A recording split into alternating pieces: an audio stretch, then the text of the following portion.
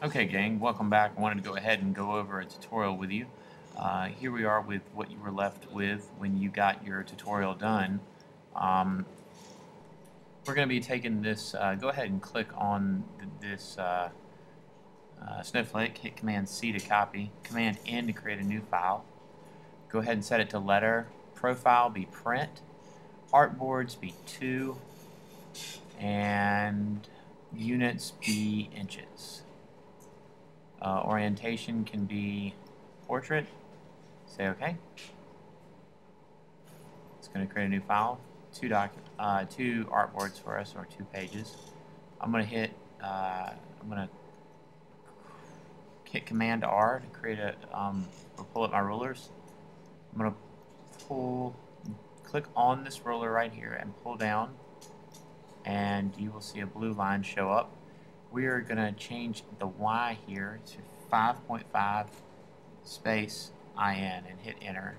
It's going to put it right in the center of the page.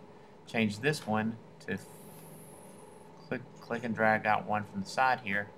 You can tell the guide selected when it turns colors. This one's blue. I'm going to click my X value be 4.25 space IN, hit enter. Now that's the very dead center of the page. I'm going to go ahead and hit click with the black arrow tool, Command C to copy. Then I'm going to double click over here on this page, and I'm going to go to Edit, Paste in Place. And therefore, we have dead center on both of these. Okay? Let's go ahead and lock this layer. This will be our guides layer. We can double click and call it guides, G-U-I-D-E-S. Okay, let's create a new layer. Grab your circle tool. Click and drag out your circle tool. Let's give it a green fill. Hold down Option, click and drag it to the center of the other one, so we both have the same on each. Now what we're going to do is go hit Command V. Or, oops, sorry. Go back to your original snowflake. Click on it, Command C, copy it, go to your new file, hit Command V to paste it. There it is. Grab your free transform tool, shrink it in size by holding down Option and Shift. Click and drag it right to the center, right over here. Line it up to where you believe the center to be. Okay.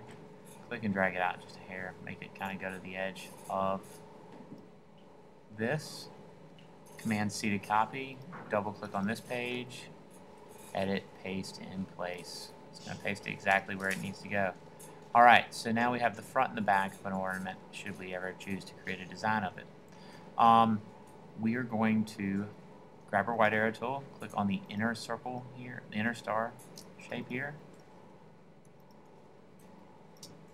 I'm going to create a new layer, hold down Option, and click on this little red dot over here on the right and drag it up. Okay.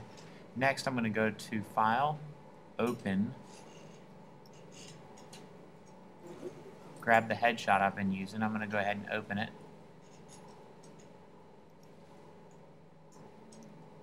And here it is. It's pretty big. I'm going to go to my free transform tool, which is this one right here. Hold down Shift and Option, shrink it in size. Command X, cut it. Now I'm going to go back to the document I'm currently working on, and I'm going to create a new layer and Command V, paste it. So with that being pasted, okay, so as you can see now, I'm going to pull my layers panel over here so you can see it. If I turn this off, the image is in its own layer. I'm going to turn it off real quick. Turn off my base layer too. And over here, I'm going to change that to some color I will recognize. I'm going to change it to blue. So, layer 3 is open. I'm going to pull a layer,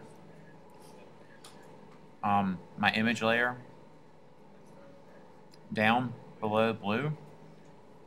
And I'm going to turn it off real quick. See, I can tell by my image here that I need to shrink it to fit inside that star. So I'm going to hold down, grab my free transform tool, hold down Shift and Option. move it right into place.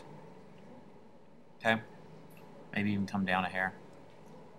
Now I'm going to select the black arrow tool, click on both, right click or control click, make clipping mask. Now when I turn on my star, you can see my image inside of it.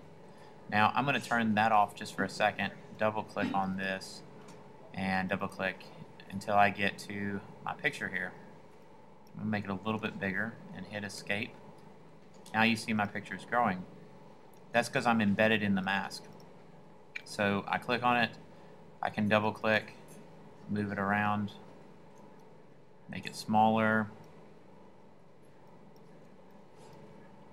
and you get the idea. So anytime I'm embedded in the mask, you'll see it over here on the left, you'll see all this stuff right here. If you just hit escape, you come out of your mask.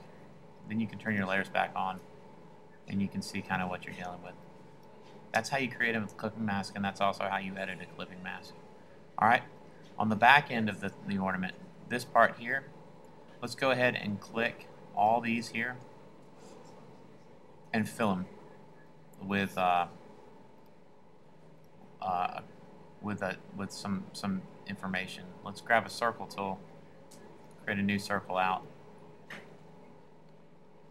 And what I want you to write or fill this area with is information about what you might be grateful for Christmas, or something about you that I can put on the back of one of these things.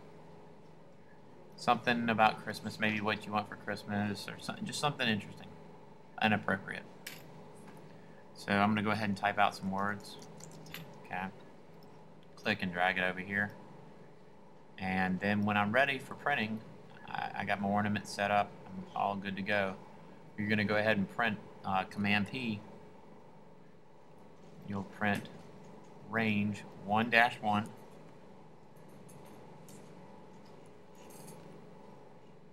And you'll click print.